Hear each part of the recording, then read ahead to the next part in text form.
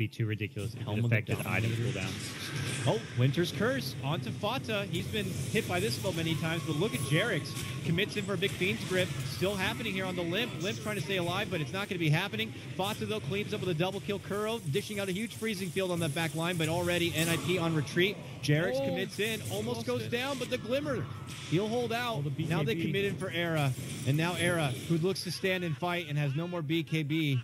Here comes his second life, and it's going to be very tricky. Can he make it away? He wants to go for a fight. It looked like Mind Control's going to eat the Abyssal, but they just quickly blow him up. He is out 100 seconds, no buyback, and this could very well be the game. 4-second TP delay, so in that 4 seconds, NiP had already lost 1 or 2 heroes, so they needed the AM there from, like, second 1 of that fight. If he's not there from the start for an instant blink Abyssal and to cancel that Bane's Fiend Grip, they were going to lose the fight, and never going to be a comeback with a fight where AM wasn't even there from the start.